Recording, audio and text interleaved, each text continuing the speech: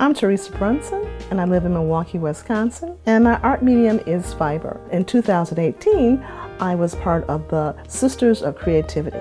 I've been a featured artist for Starving Artists, and now I'm here at Morning Glory. I use a lot of African fabrics like mud cloth. The technical name is called bungalefine. I bring my African culture to stay unified who I am and express that through my art. That's the main focus behind my art, that I can be of myself.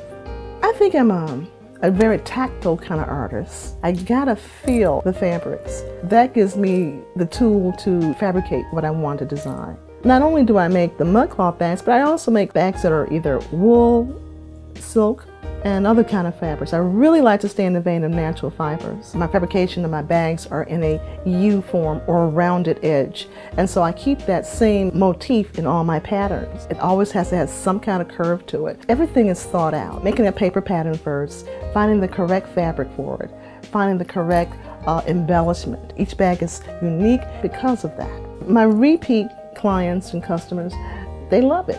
They just come back for more. They don't want to wear the bag. They want to display it as art.